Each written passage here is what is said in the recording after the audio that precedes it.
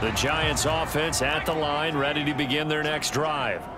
And following the interception, just any interception, are you a little bit more cautious when you start that next drive, or no, you just throw that out the window? I think you are. I don't think that there's any way you can run back out there and go, totally didn't affect me. Let's just go ahead and be loose with the football again. You're going to take care of it, but you have to be careful about being too cautious because now you can't run any offense at all. Still want to attack. We'll see how they attack him here. And able to stay on his feet past the 30 to about the 33-yard line. 4 yards on the pickup there as they get it back to a more manageable 3rd and 7. Now back to throw. And for the 3rd time here in this half, it's intercepted. Picked off right around the 43.